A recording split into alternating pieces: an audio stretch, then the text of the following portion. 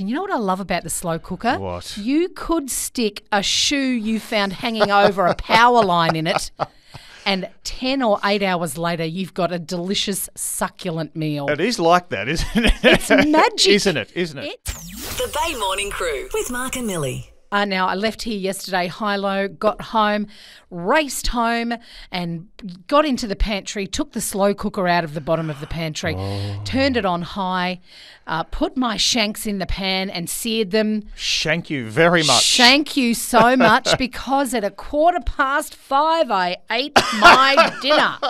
Oh, God. I put in a tin of tomatoes, some celery, some carrots, a little bit of garlic, a bay leaf, grind of salt and pepper, and I just let it do its magic. And you know what I love about the slow cooker? What? You could stick a shoe you found hanging over a power line in it, and 10 or 8 hours later, you've got a delicious, succulent meal. It is like that, isn't it? It's magic. Isn't it? It is magic. And occasionally I'd lift the lid, stir it a bit. I had a tea towel under the lid so it didn't get too wet and too liquidy. Sneaky. That's a trick. Isn't it? And then my husband came home from working from here. Wow. And I said to him at 5 o'clock, do you want your tea?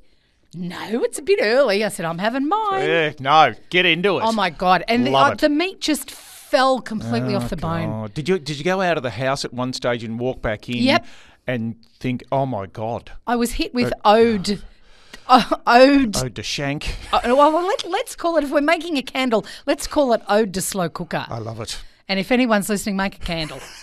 Love it. Get your slow Nice cookers work. out. Yeah, get them out. Slow cooker, here we come. The Bay Morning Crew with Mark and Millie.